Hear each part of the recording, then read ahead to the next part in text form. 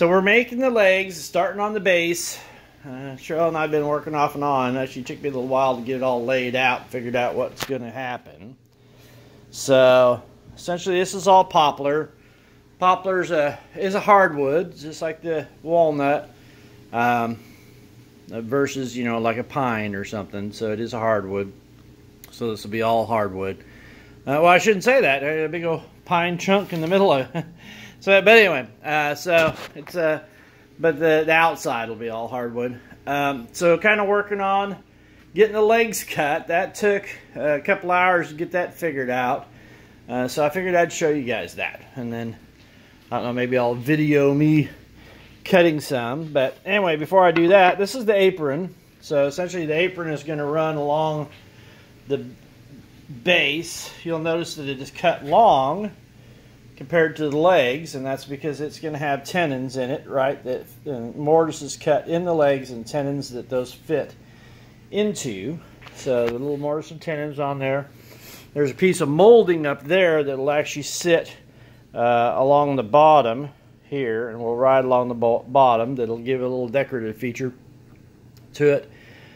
And then, of course, glue it all together and then paint it.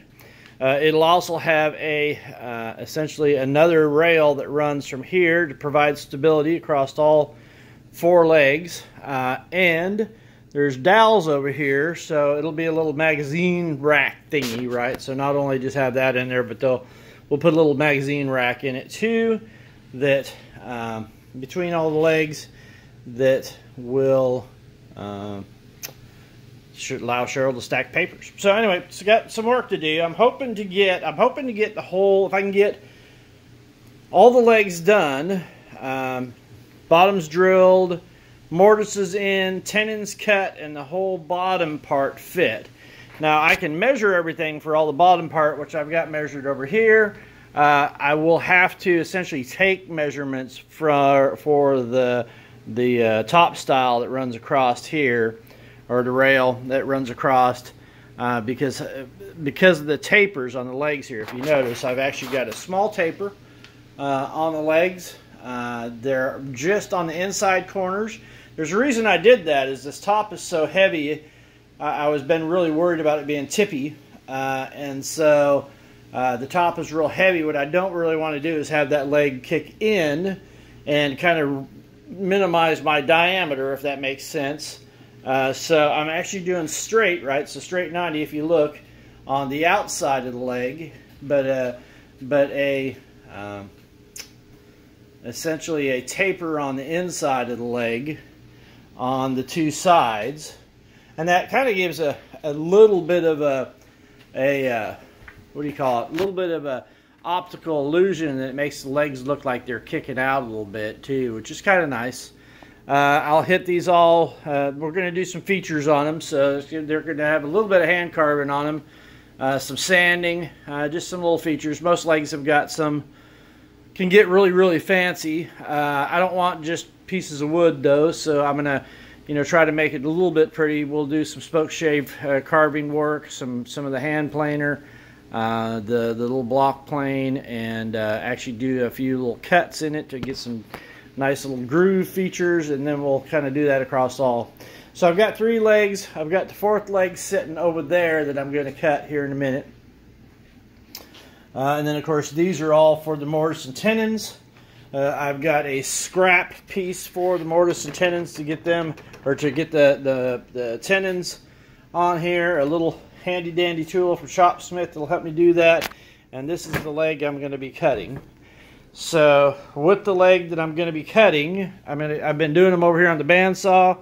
I tried to do it on the table saw, but essentially threw a piece of wood at me, so I'm not real thrilled about that. So anyway, so I've got this handy dandy little tool right here, also from Dad's Shopsmith, that will allow me to essentially get this cut. What you do is you put your board in here like this, and you put it up there, and you run this tool by, and then that sets that off at a little angle right there, and then it cuts those all identical. So that's what I'm trying to do, is make sure they're all identical.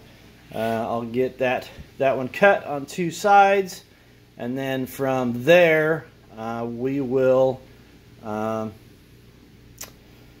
go and finish up the rest of the stuff. So there you go. So getting closer.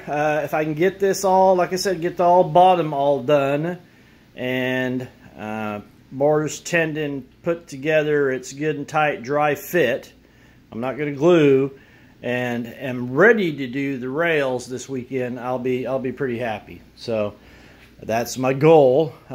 Today kind of got away from me a little bit. Had to work about 5 o'clock in the morning to find out that my work people who work for me all forgot that, or whatever, they didn't show up, so it took me an hour and a half to get them to get up, and then we had problems and blah blah blah. So been working a long time, so took a little nap. They kind of got away from me. It is now hotter than Hades out here, but the good news is I don't have to mow.